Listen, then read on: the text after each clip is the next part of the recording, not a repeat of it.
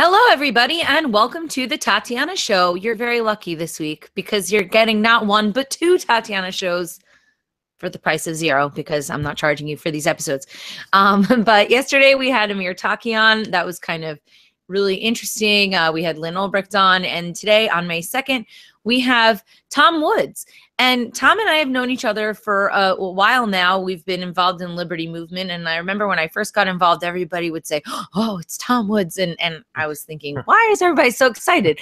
But then when I heard him speak, I knew why. And Tom has a great way of explaining all sorts of bits of information.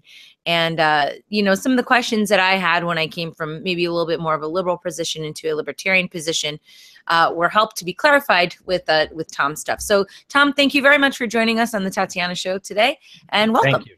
Thank you, Tatiana. Very glad to be here. Great. So how do you get your qualifications? How did you get to be so knowledgeable about so many different things? Well, sort of in spite of my formal education, I suppose you could say, even though on paper, you know, I've got a pretty good resume. I went to elite universities. I went to Harvard and Columbia. I got a Ph.D. in history. But although I wouldn't say, I think it would be silly to say I didn't learn anything at all when I was there. I learned a lot of stuff when I was there. But on the other hand, a lot of stuff I had to learn on my own, or I had to ask people I trusted, what are some good books on these subjects? And the nice thing about being at one of these universities is that in those days when you had to get old-fashioned books, they had all the books. And secondly, since almost nobody else on campus thought the way I did, those books were never checked out by anyone. So I could get the books I was interested in. They were always right there on the shelf. They hadn't been checked out in 50 years or whatever. Or I would go and, you know, years later, I would go and take out a book and I would say, boy, this book hasn't been taken out for 15 years. And then I'd look and, yeah, the last person who took it out 15 years ago was me. So I mean, no other interest. So it was right there that I realized that even at these top universities, you can learn a lot of facts. You can learn names and dates. But they're going to leave out a lot, or they're going to leave out certain schools of thought, certain interpretations that are not approved, that are not establishment approved. And so that became sort of my shtick, that I would be the guy who would go out and retell the story of America without the establishment slant. So what do you think that establishment slant, where do you see that being most prevalent? And how is that coordinated? Do you think that it's because of public schooling and sort of indoctrination through public schooling, or what do you think is the way that they kind of get everybody to agree to it? Is there, you know, two guys that are allowed to write the history books, everybody else to the back of the line? How does that work? Well, I think in practice what happens is that local school boards wind up approving the textbooks. And these school boards tend, in general, to be composed of people who think a certain way. So if I wrote a textbook, there's no way it would get approved. So that is a barrier to the introduction of different ideas. So instead, we get the same kind of narrative, which is that everybody knows that it's stupid and backward to have, let's say, a decentralized government, you know, where you have localities and counties and states, and they all have their different responsibilities and make decisions. We all know that's backward and stupid, and that and forward-looking is to have a centralized system where in Washington, people who are your betters, people who are experts, people who are qualified to make decisions for you are running the show and are in charge. And you know, you peons should be grateful to be ruled over by us. And then related to that is that we all know that a free market economy is probably kind of stupid too. Instead, it's better if we have experts who know what's better for you to be managing the economy. So these sorts of stories get told over and over and over again. And there might be one glimmer of truth here and there, and then they pervert it into, you know, a tissue of falsehoods. And I just, you know, I'm there to set fire to that tissue of falsehoods.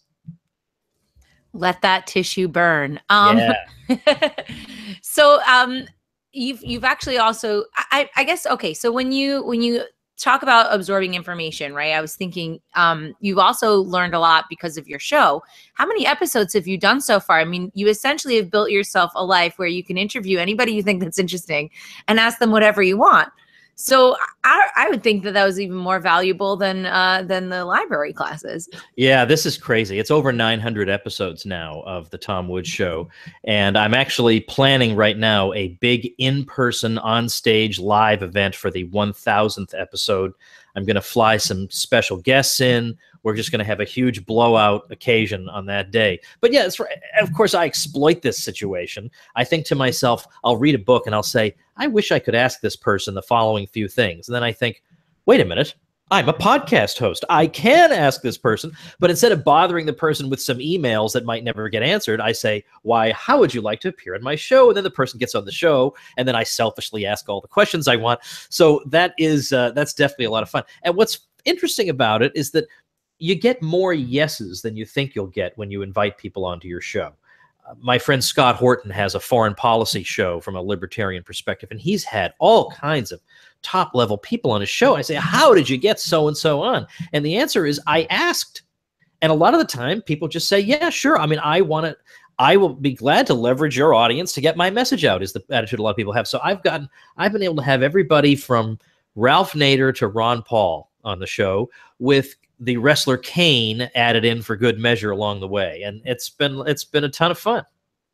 Did you ever have any surprises happen? What was the most shocking episode? Oh, gee. That's the kind of question I wish I had prepared for, because surely there was one. Yeah, I would say probably the very beginning of my episode 897 with just a few days ago with Thad Russell. And I can't repeat what it was. Who's Thad Russell? He's a historian. This is a terrible story. You can't even tell us. No, he's a historian I knew. When we met each other briefly. We were both getting our PhDs at Columbia, but we didn't really know each other then. And at that time, we weren't really ready to know each other. Like, he was more hardcore on the left, and I was more hardcore on the right, and we would have just not gotten along. But now we kind of realize that whole thing's just annoying. You know, that just doesn't shed a lot of light these days. And we've both evolved a bit in our thinking. So now we just really like each other. We haven't seen each other since, but he was talking about his brand new podcast, and he started talking about some of the guests, and it was like people in prostitution, and I'm all for edgy guests. Right. And and I'm a little square. There's nothing wrong with being square, but I'm kind of square. And I thought, I wonder if he really gets where I'm coming from. But I think he just wants to, nudge me a little bit. Yeah, that's okay. I could take it. He's trying to shake it up a little. No, all I can say is when you do 900 of anything, there are going to be a few turkeys.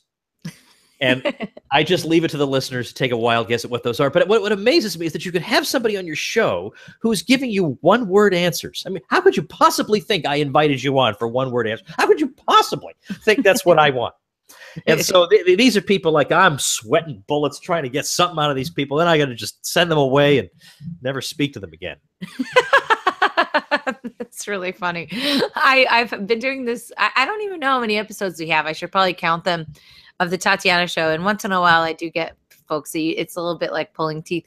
And sometimes people just freeze up when they're talking to somebody on the radio or on camera. And I have a friend, not a political friend or anything, but she is hilarious in person. And she did a reality show, just died, just was the worst one on the show. So I don't know. Sometimes people choke up. Well, I'll say I had some unusual things happen. Let's say I had somebody on, Carlos Morales, who used to be with Child Protective Services. And now he's a whistleblower about them. He says, these people, they sound great. We think, well, who's against protecting children, right? But in reality, he says they're doing more harm than good. And I asked him just point blank, do you feel like you yourself, looking back on what you personally did, do you have any regrets? Do you feel like I wrecked that family or I did these terrible things? And he was very frank and open, admitting things on the show. And I do get that from time to time where it's, wow, I'm really grateful that somebody was willing to be that open. And then even I on the show a couple of times, sometimes I run episodes that are me being on other people's podcasts. And I think, I do 5 episodes a week. Sometimes I'm lazy. I think, good, I'll just use that as one of my episodes. Great. And of course, you realize, Tatiana, in the back of my mind, I'm thinking, the Tatiana Show would make a good episode of the Tom Woods Show one of these days. So anyway, I'll ask you about that later. But I was talking to Isaac Morehouse. Do you know him with Praxis? No, I don't think so. Oh, you'd love this guy. Totally love this guy. He's got this thing called Praxis. And the idea of it is that instead of putting kids through the university/unemployment axis, axis of evil, instead you give them an opportunity to work with, let's say, a startup company, or to do an apprenticeship and really get hands-on experience. And then you get out of there and they guarantee you a job earning at least $40,000 a year, and the average offer that their graduates are getting is $55,000 a year, and they're starting at age 19. And now they're going to get 3 years of experience over their peers. It's an amazing thing. Anyway, Isaac had for a while the Isaac Morehouse podcast, and I went on there, and I just thought we'd talk about history and things I do and entrepreneurship. To that, I ended up like spilling my guts about all my insecurities in my life, you know, and let's say that was a bit of a surprise that the conversation took that road, because I told him the story of how when I was in junior high school, I was just miserable. And I have kids who are junior high age now, and now I know the angst that they're experiencing, but I just did not connect with these other kids on any level at all. Just couldn't. You're the weirdo. I was the weirdo because it was because I cared about things. Like I wanted to avoid nuclear war, things, you know, trivial things like that. I was concerned about that. Come on. Why not Ninja Turtles, Tom? Exactly. I don't understand. Let's throw the football around, which, by the way, I also did from time to time. Well, anyway, it was really bad. They made my life miserable. It was terrible. Now, by the time I got to high school, I started to kind of get out of that. Partly because I really worked on my sense of humor. I thought, you know, if they just saw how funny I was, maybe people would want to like me. And sure enough, they did. They'd say, okay, he's a little dorky. He's the captain of the math team, but he's so doggone funny. I can't not hang around with him. Well, anyway, though, all the way up till I was in my early 40s. So we're talking about just a couple of years ago. From that moment all the way up to a couple of years ago, I would not let go of my hatred and resentment of those people.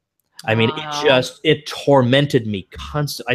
I just could not get over with what they had done to me. And so I would go through my life. Every little victory I had, I would kind of think to myself, you know, that ought to, you know, stick in their craw. You know, like I would be constantly thinking that. Or I'd get a new car and I'd think, yeah, what kind of car are you driving? I mean, just awful, right?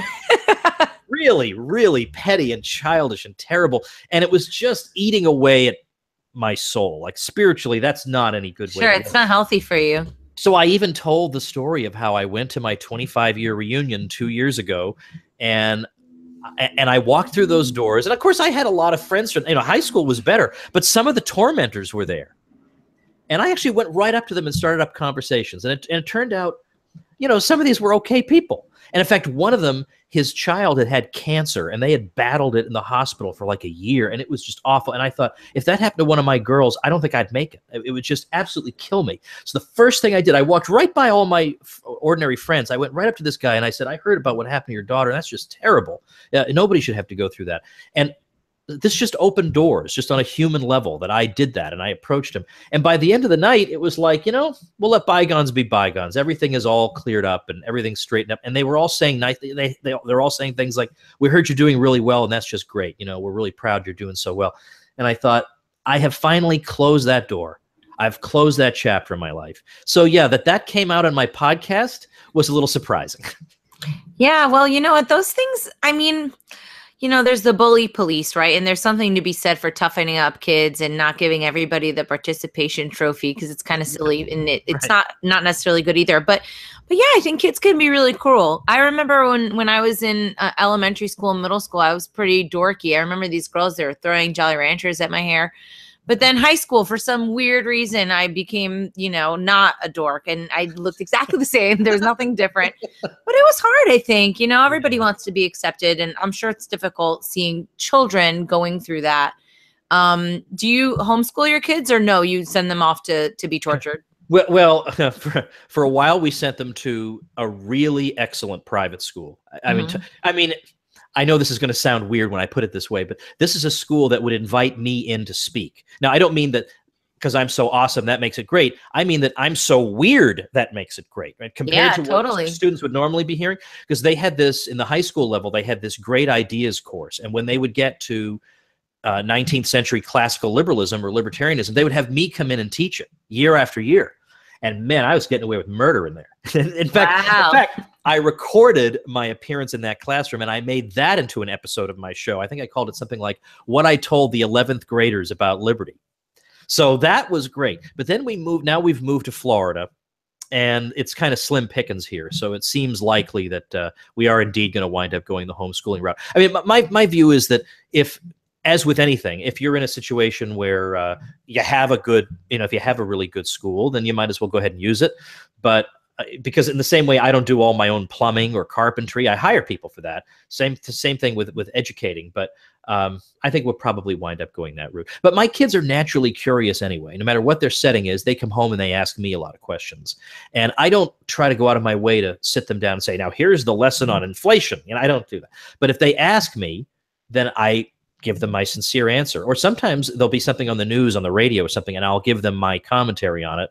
And they trust me. They like having me as their dad. And so when I tell them stuff, they're inclined to believe it. So now they feel like, man, that federal government, what is it up to now? What a bunch of jerks they are, That's very funny. I like the picturing of that. Yeah. I was thinking about just in general, people, I grew up in New Jersey, and so we don't have a lot of homeschoolers that I know of necessarily.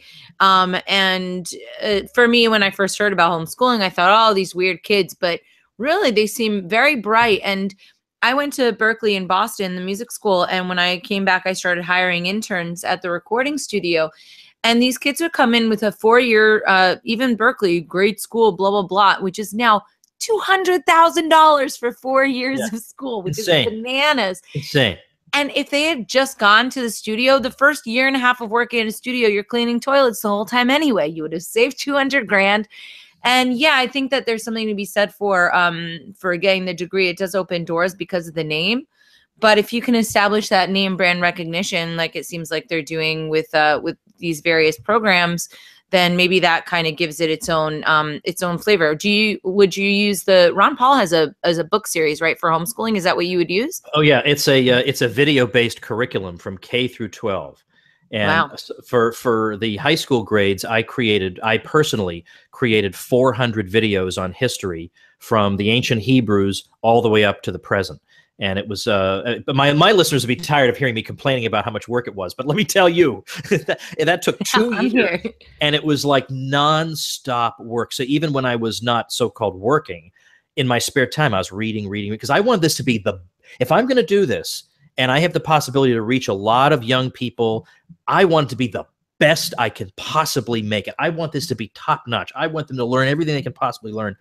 And it just really, really killed me. But yeah, I would like to use it because if you look, for example, at just the middle school science courses, they are so much more interesting than your boring, let's plant some seeds in a cup of dirt and see what sprouts up.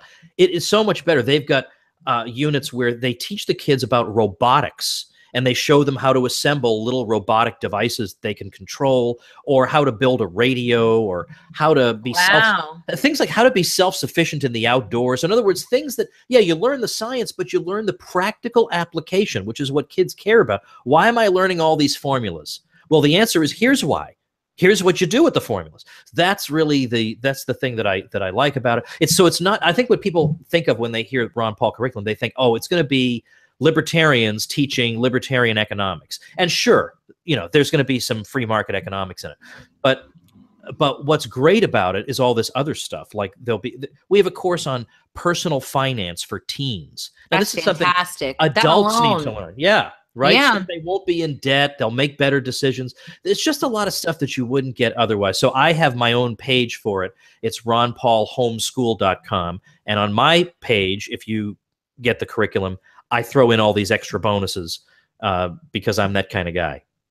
You also have a Liberty Classroom, which I think is such a cool idea. I remember not Liberty Classroom, but when I first got into libertarian ideas and I became a fan of Ron Paul, I watched The Money Masters, which is a pretty hefty video. It's 3.5 hours or something, and it's not the best production value. But that alone, I thought, could replace an entire grade of social studies. I mean, I think just wipe out junior year, make me watch a 3-hour movie, and that's way more useful maybe than 2 years of that. What do you guys cover in Liberty Classroom, and how extensive is that course? Yeah, I created that back in 2012 because somebody gave me the idea. Here's how I came up with the idea. How I quote unquote came up with the idea, and by which of course I mean somebody completely different came up with the idea. I just ran with it because it was such a good one. For a while, I used to be a professor. I used to work for 4 years. I was at the Mises Institute collecting a salary. But then after 2010, I have not collected a salary since then. I've been entirely on my own, generate my own income through various ways. And you got to figure out how to make a living online. I've become pretty good at that. Like, I've become really, really good at that. So one thing that I've done is this thing, create a product, because I want to create something that I think will genuinely help other people and that they'll feel like, yes, take my money. This is a fair transaction. You put a lot of effort into this. There's a lot of value there. So Liberty Classroom came about when a very wise marketing friend said to me, Tom, you've built up a decent following because of your books and speeches and stuff. So how are you parlaying that into some kind of online income?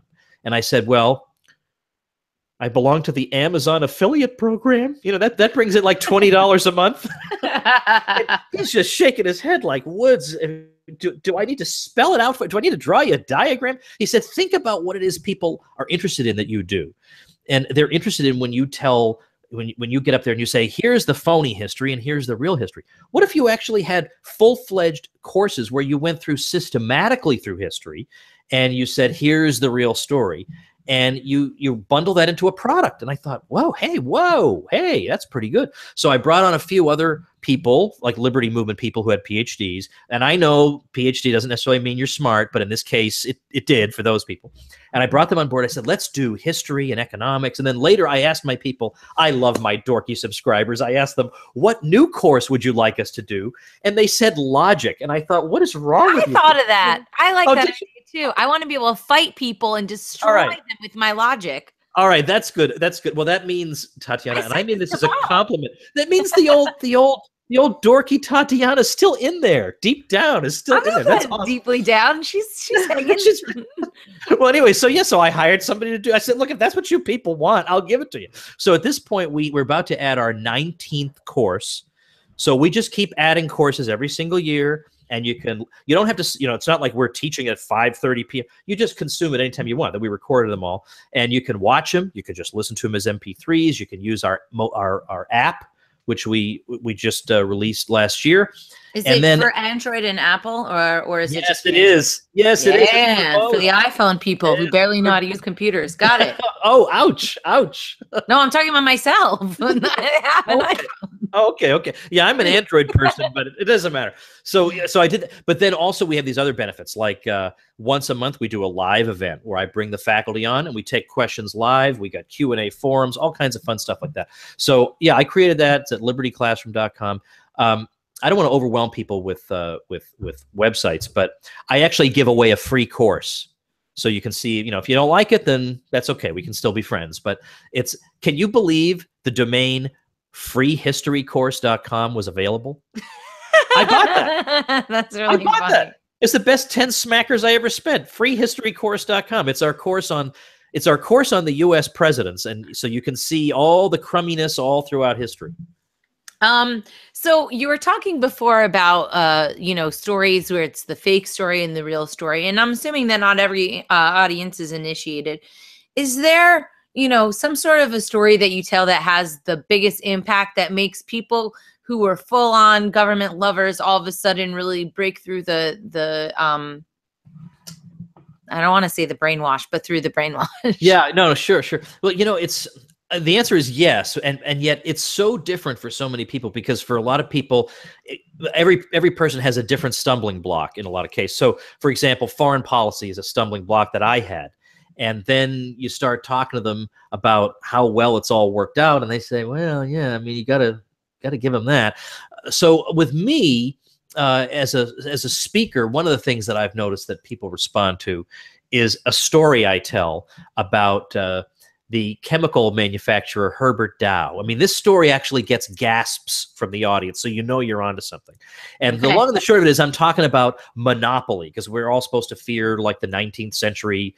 The idea you get from your textbook is that the economy was run by short men with white mustaches running around wearing a monocle and carrying sacks of money with a dollar sign written on it.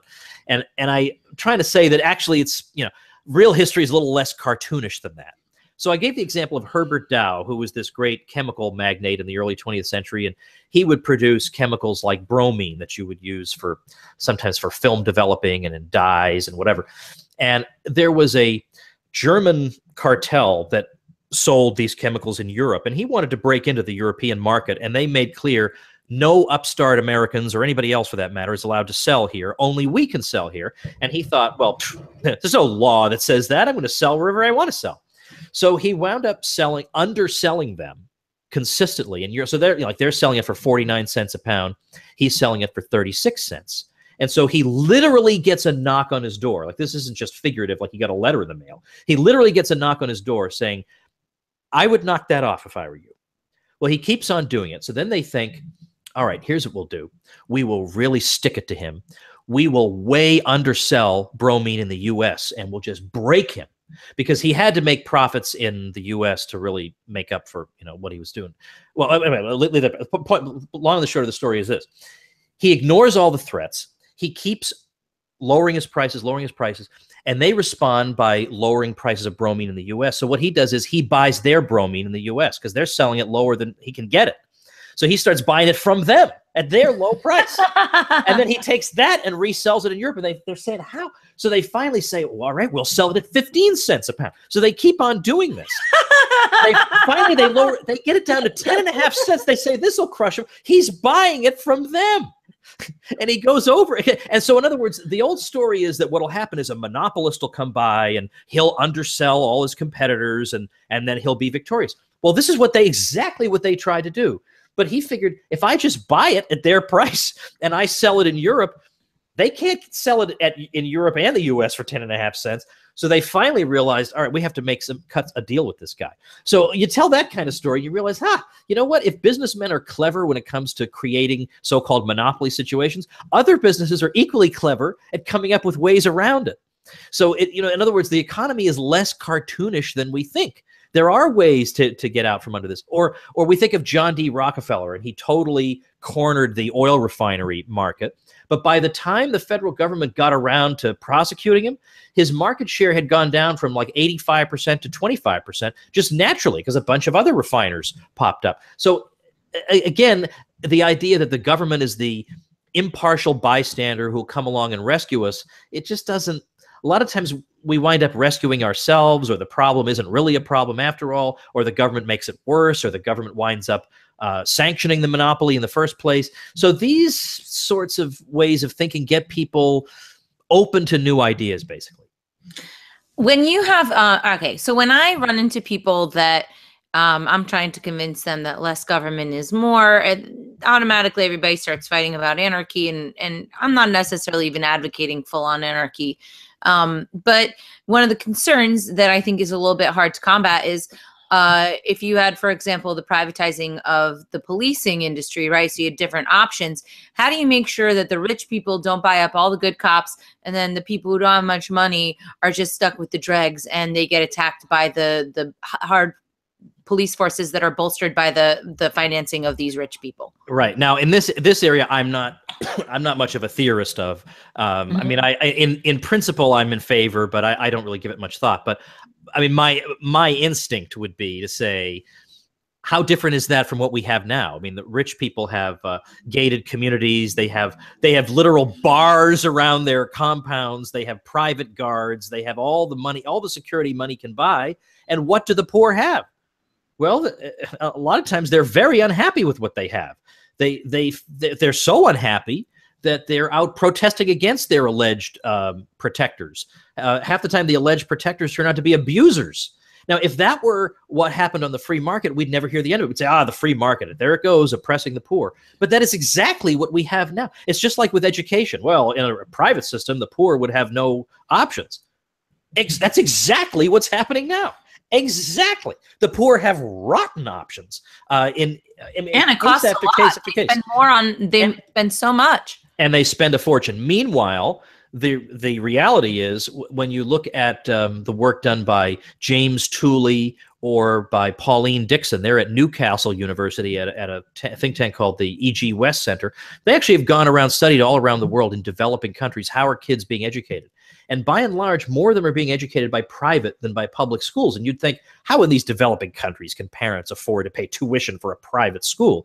The answer is they're very low-cost private schools. And this was almost an unknown story until these researchers went out and found it. So most of these kids are being educated privately. They're being educated less expensively than in the government schools, and they get better results. Now, that nobody knows that. So that's how we're always on the defensive, because everybody just what most people have in their minds is a cartoon, or they have in their minds what their own limited imaginations can conjure up. They just think, well, if there's no real profit in catering to poor people, so therefore nobody will. And so they can't think beyond it. And therefore they just think, well, I've thought about it for 30 seconds. I can't see how it would work. Therefore, Forget it won't. Yeah. And so what I'm saying is, well, who am I supposed to believe? Your 30 seconds of analysis or my own eyes looking all over the world? Yeah. Wow. That's true. What do you think of the Betsy Davos lady that Trump put in? Is she still around? Did they kick her out? Yeah, I don't think so. She seems to be doing okay. Yeah, she's around now. She's kind of not totally my kind of person, because I generally don't favor the school voucher approach, because I feel like that's a wolf in sheep's clothing. How do you mean? Because if we want to help people be able to afford other forms of education, the best way to do that, to the extent possible, is with tax credits. Just give them their money back. But instead of, but this idea that we're going to give you this check of government money and you can spend it at an approved, wink, wink, approved school. Well, gee, what are those going to look like? Exactly like the ones you're trying to run away from. Or would you be able to get away with teaching the things you want to teach if you have to constantly be looking over your shoulder at some bureaucrat who, by the way, has no moral authority over you, given the rotten system they run, where you don't even feel physically safe where they are, you know, their schools half the time. And also, I feel like basically what a lot of young and hardworking parents are working toward, and what they're pouring their blood and sweat into, is earning enough money so they can live in a decent neighborhood to send their kids to decent schools. So their kids won't have to be, frankly, in schools full of troublemakers, at schools where the kids are going to terrorize them all day. And I know of, I mean, I think of my own kids. I have sweet, naive kids, and they would be just ground up and spit out by those sorts of systems. So why would I favor a system that says, all right, at least I'm carving out some kind of consumer responsive system. At least I have a system where I can go to a neighborhood and I can kind of pick that way and find at least some kind of school that I like. But then now say, well, look, everybody can get a voucher and come on into my school. No. I just fled from these people. You know, I fled from the dysfunctional neighborhoods that I worked my tail off to get out of. Maybe I grew up in those neighborhoods and I said, my gosh, these neighborhoods are full of crazy people. I can't wait to get out of here. And then they follow me. So I'm not a big fan of that. But there's a woman named, I think her name is Candace Jackson. And she is in the, I forget what her exact title is in the Department of Education. She was appointed by this new secretary.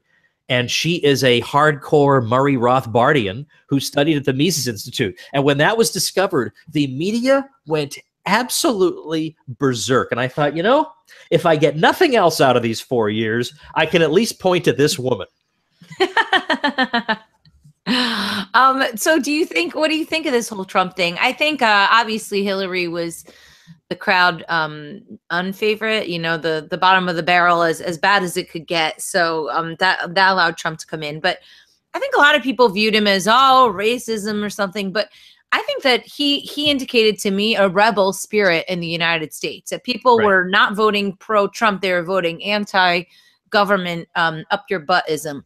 What do you think has been the result? Because I think it's been a little bit of a mixed bag. This tax plan supposedly looks good, but the Syria situation, not so much. The saber rattling with North Korea. I mean, what's your take on this administration so far? And how valid do you think the administration is? Because when 2012, when Ron Paul lost, I figured, forget all these people.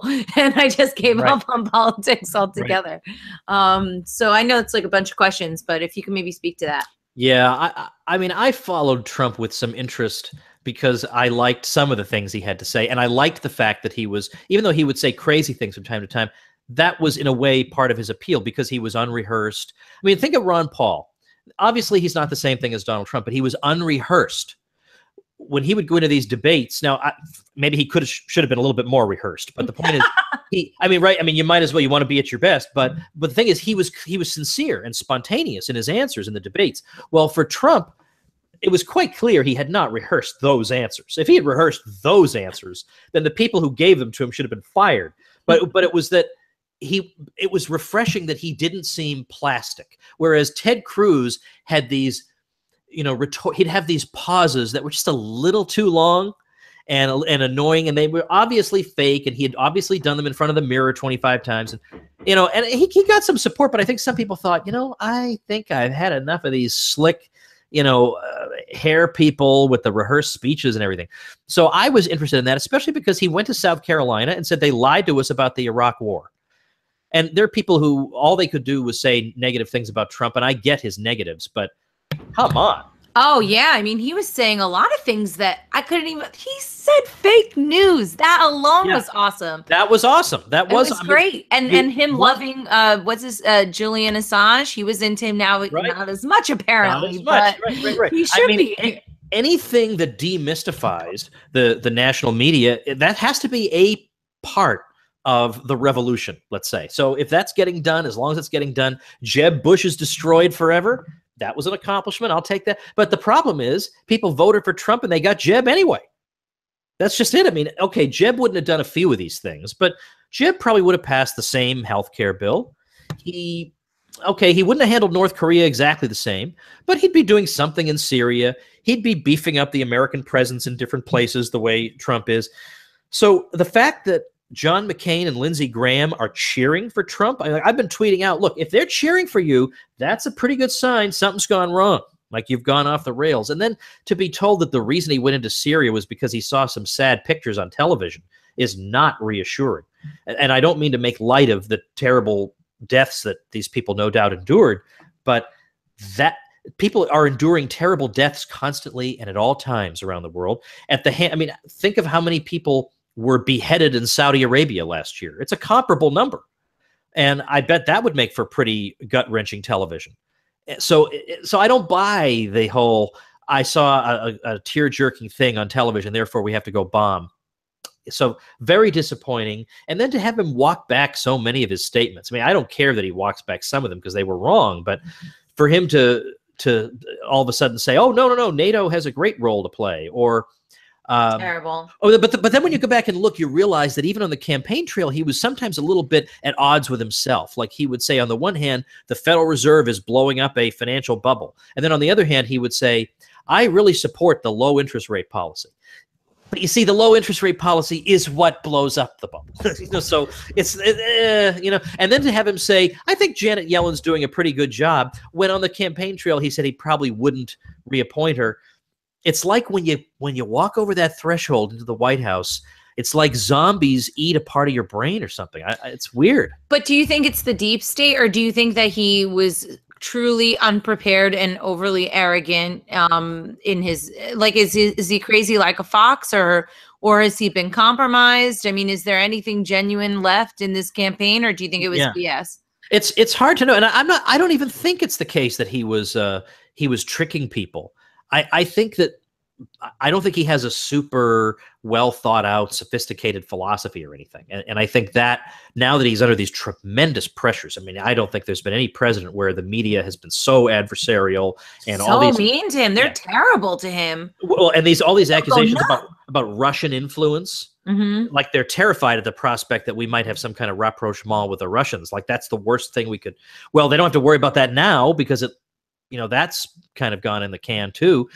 I mean, of all the things to criticize Trump for, as Scott Horton says, why would you pick out like one of the best things about him, which was that he wanted to try to thaw relations with Russia? You don't criticize him for that. Oh yeah, absolutely. I agree. I mean, that's okay. Good. No fighting. Everybody chill out. So who's to know? I mean, who can really know what behind the scenes, if he was told what's what or whatever, or if he just felt like, because I kind of feel like Pope Benedict XVI, when he resigned as Pope, which is almost unprecedented, I felt, although there's a lot of speculation as to why that happened, but one very plausible theory is that he was in his 80s and he came to the conclusion that I'm up against so many enemies. I can't accomplish anything, and there's no point in trying. And I'm old, and that's it. And it could be a similar thing. I mean, obviously Trump is more vigorous, but it could be a thing where he came to the conclusion that I literally cannot do anything at this point because the enemies are so great.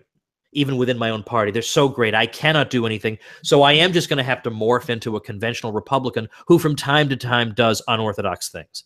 I don't believe that this is, quote, 4D chess. This is just an embarrassing theory, I think, that this is the sort of thing that's trotted out whenever people have a hero they can't let go of. They can't just say the hero made a mistake. It's always, oh, no, he knows things you and I don't. And so he's got some real strategy.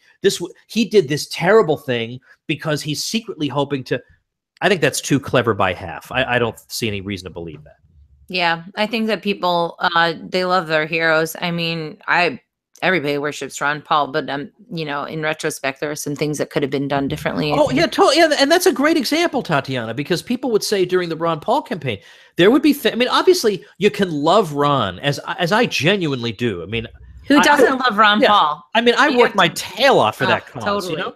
So I love that guy, but that doesn't mean you can't think that maybe a staffer made a bad decision. I mean, of all people, Ron Paul would be the last person who would say to us, "You must never question what my subordinates do." Could you imagine? What is this, Joseph Stalin? He would never have done that. So, but there would be people during the campaign who, instead of saying, "Yeah, you know, the staff really is making a strategic error," instead it was, "Oh no, this is actually a brilliant move, and you, Woods, are too naive to understand the ways of the world," and whatever. You know, go jump in a lake. I don't buy any of this. Yeah, well, I think I think the healthy criticism is good, and I'll say this. You know, I've never been a huge Ann Coulter fan or anything. I remember seeing her at one ISFL CNY, and it was awful. But she wrote a really great piece in Breitbart criticizing Trump, saying, you know, we want the president back that we voted for. And it was nice to see the pushback from his hardcore base, you know, sort of the kind of right wingers or whatever, their own faction. I don't want to label them alt-right because I don't think it's a fair categorization for everybody. I think it has a negative connotation. I don't think that everybody on the alt-right is horrible.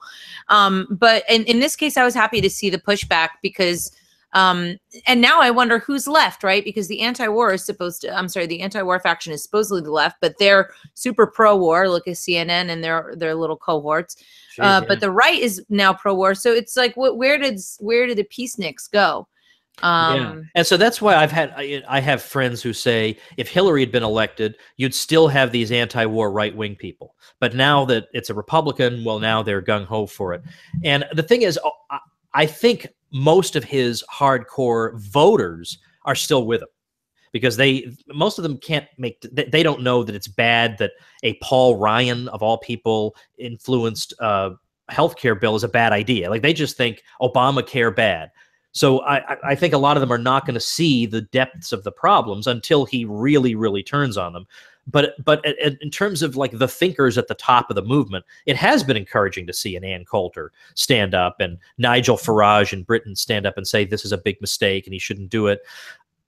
Two things I would say about that. First of all, this is certainly better than we saw among most Obama supporters, because most of them, now there were certainly exceptions, and they were very honorable. But by and large, when Obama would do something terrible on foreign policy, they would either ignore it, make excuses for it, hold their noses, whatever. You didn't see this kind of backlash against Obama that we see against Trump. So that is, I don't know what that says, but it's something.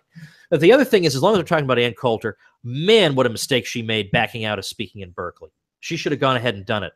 Regardless of whether her sponsors were still behind her, she should have said, this is going to bring the crazies out like nothing ever before seen, and that will be good for the cause of civilization and sanity in this country, for people to see what these people are really about, who they are, what their intentions are, and what's coming to a neighborhood near you. She could have performed that service, and instead she backed down, and that was just a major mistake.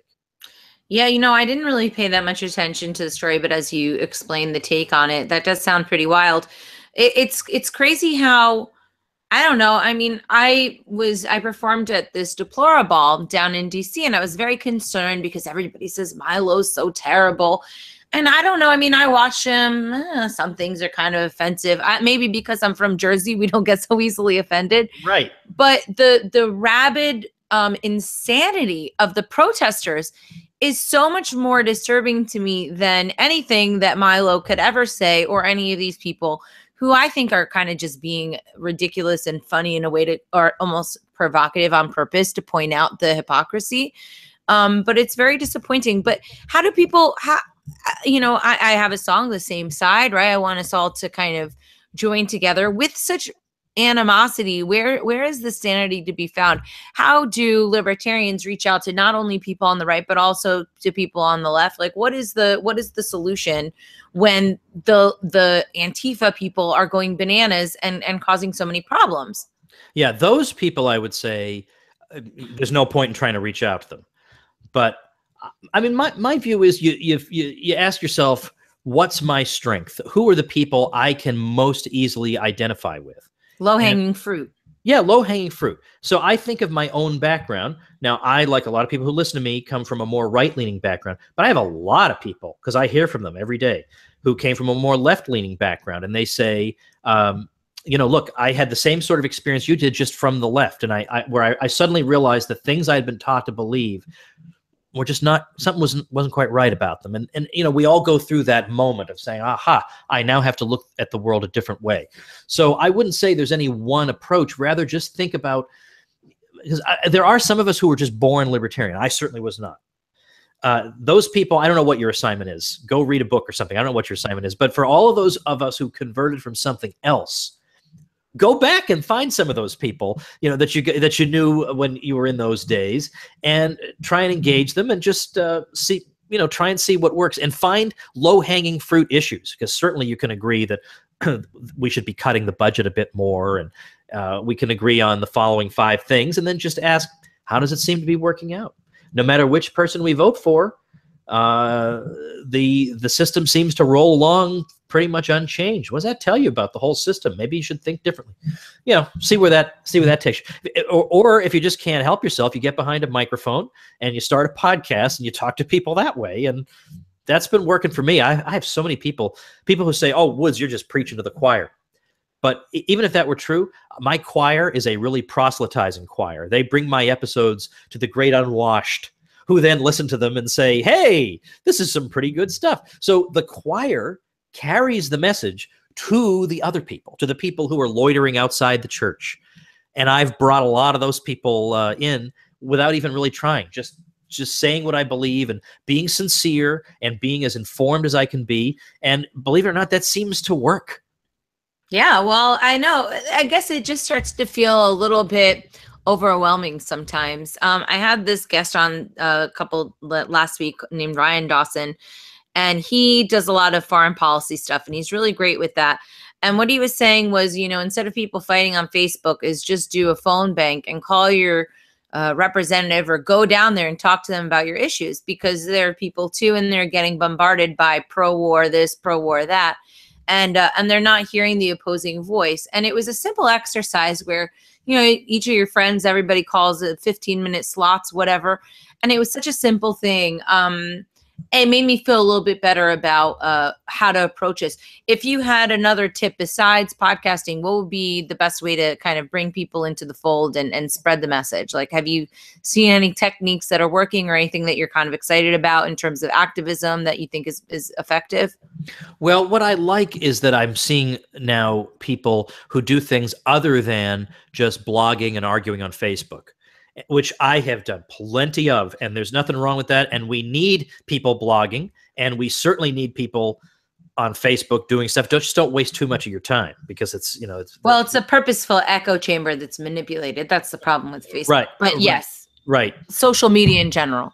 But what I've seen is actually people just thinking, well, here's what I do, or here's, let's say, a talent that I have, and how can I turn it to the good of this? And so I've seen now several stand-up comedians who I know for a fact are libertarians, and they, in their own way, get the message out. Or, the musicians like you, for example.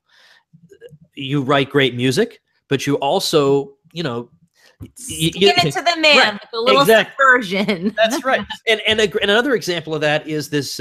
Maybe you're familiar with this band Backwards. They're a metal rap band headed up by Eric July. Yeah, now, they are about as blunt as you can possibly be. I mean, they have a song on individualism. They have a song on praxeology. I mean, this is a little bit technical. They have a song called "Utopias Don't Exist." If you look at their album, it's very, very blunt. But they're going after a demographic that we are at risk of losing. Like, we had that younger group when we had Ron Paul, and now we don't have Ron Paul. And for whatever merits Rand has, he hasn't connected with that young audience the way his father did. So, I mean, basically, the short answer is just look at what it is that you are knowledgeable about or can do, and then think, is there any way I can put this to the service of the things I believe in? And so that's what I see bearing a lot of the fruit these days. Yeah, and I think also fostering community. One of the things that I really liked about going on the Contra cruise last year was the sense of everybody sort of building up a relationship and almost getting that sense of family. And I've seen everybody carrying on those relationships, through social media and stuff like that. This coming year, people are going to be going again. Can you tell us a little bit about Contra cruise? Yeah, Bob Murphy, who's an economist you've spoken to on the show before, have you not? Yeah, Bob is a really good friend of mine. We've done an Economics 101 episode too, which was really fun. Good. Okay. Well, I know you guys have known each other for a while, and so of course you were a natural choice. We wanted to have you as a musician aboard the cruise. Bob and I actually host a weekly podcast on top of the daily one that I do, and it's called Contra Krugman, and we take one of Paul Krugman's 2 New York Times columns for the week, and we critique it. And we look for the errors and we overturn them. But more than that, we just have fun doing it. Like, we're joking around, we're taking jabs at each other, and then we try and make really awkward segues into promoting the cruise on the episode. So somebody will say something like, "Yeah, he had to." So and so worked really hard on that, and then we'll say, where you won't have to work hard is aboard the Contra cruise. So we decided, well, what the heck? If National Review, Bill Buckley's old magazine, if they can have, I think, 2 cruises a year, we can have a cruise. Why can't we do that? Oh yeah, I love the cruise idea. It was so fun. Yeah, so I approached one of these cruise companies and I said, I think we can bring X number of people, and here's what we'd want to do. So yeah, we give a couple of talks, but we had fun. I mean, we did Pictionary with libertarian topics. We did Family Feud with libertarian questions, and I had genuinely surveyed 100 people, just like in the real show. Really? Cool. My Twitter feed, I'd surveyed 100 people. We compiled the answers, and it was so funny. People just had nonstop fun. We rotated tables at dinner every night, so people would get to sit with different people, sit with Bob, sit with me, and each other, and it just was nonstop fun. In fact, it was so great. Bob and I would have like a little meeting at the end of each day just to go over how it was going. And I remember one of those, we looked at each other and said, this is going so well. It's like better than any of the books we've ever written. Like, this is the best thing we've ever done. By a mile, this is the best thing we've ever done. So we are definitely doing a second one. You can find out about it at contracruise.com. What's funny, at contracruise.com, we have a 4-minute video montage from the first cruise that we did. Have you had a chance to see that video? Because you're in it.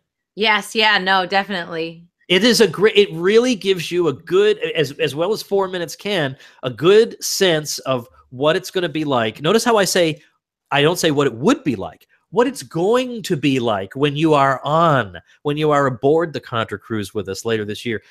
We're calling it the Libertarian Event of the Year. It's just fun. And we actually had people on that cruise who told us, I had actually not been aware of this, who said they had never met another libertarian in person before in their entire lives until they were on that cruise. I think you need to make an outreach to more singles, though. That was the only thing last year. It was all couples, all right. And what was funny was that the women were dragging the men. It wasn't like, oh, what happened? Your husband brought you, your boyfriend brought you. They're like, nope, I brought him. There was this one lady. She was a good dancer. I liked her. Well, we were very pleasantly surprised about that aspect of things, that really there was no either male or female dragged spouse syndrome. Everybody really was very engaged. I agree. Everybody was really happy to be there. Do you have any other people coming besides you and Bob and me and the band, I guess? For special guests, we are going to have this year Scott Horton, who I mentioned several times before, who is the libertarian authority on foreign policy. We're going to have sure. You must have met at some time or another Michael Bolden, the 10th Amendment Center. Michael's a really fun person too. That's why I invited him. Not even 10th Amendment. That's great. I invited him because he's so fun to hang around with. Yeah, absolutely. Yeah, I think so. Yeah. So I hung out with Scott too. I think he was going to be at Porkfest or one of these crazy events. So that'll be that's going to be fun. Reunion. And then for musical entertainment, we're adding Jordan Page into the mix. Yeah, that's going to be great. He and I hopefully we're trying to coordinate Porkfest right now, getting the band back together. So that's going to be great. Well, I'll tell you, when the first cruise went on, he contacted me and I said, let's wait and see if this one is a bust or is successful or not. Because I mean, he's leaving 6 kids when he comes, and I needed to make sure this was going to be a going concern first, and then when it was a success, I called him up and said, "Okay, why do you think I'm calling?" Just to invite him on this thing. Cool. Yes. Well, I'll be happy to have him there, and it's going to be fun. So, is it affordable for people? How do people do it? Can they go forward to a room and make it a little cheaper? Because cruises can be a little expensive. Yeah, they are. I mean, of course, obviously, if you bring somebody and you don't have to, because there's a premium that's paid if you get your own room. But if you share a room with somebody, you can knock a little dough off. But, I think when you consider you're getting 7 solid days of first of all, eating all the food you can possibly eat. Yeah, there was a lot of that. Oh, yeah. And then just entertainment and fun all day long. And then our package includes a lot of the stuff that normally gets tacked on at the end, and you're surprised. Like at the end of a cruise, normally you get this big bill for gratuities for the week. We already include that, or port charges. Oh, that's good. So all that stuff is in there. So literally, once you sign up, you don't pay another cent. You walk off that thing, not another cent. Awesome. Well, that's really good. I'm excited. I can't wait. What are the dates for the cruise again? October 15th through the 22nd of 2017. ContraCruise.com is the website for that. And then in general, for me, Tom'sFreeBooks.com is where I have some libertarian ebooks that I put together, basically to help people win debates, like to give you really good ammunition. And you can just download them. Check that out. Yeah, it's just Do you have them in audiobooks or just readable books? I don't have them in audiobooks, but on the other hand, I do have the 900 podcast episodes, so you can always. Oh, you and your 900 podcasts. It's just not enough, Tom. You need more. Wait, you know what? You've created a monster, because now when I get to 1,000, you're never going to hear the end of it. It's just going to be 1,000 episodes. Well, it's going to be. I'm not going to be able to stand myself when it gets to that point. Well, I'm glad that you're doing them. I've learned a lot from them over the years, and it's nice to send my mom and dad stuff.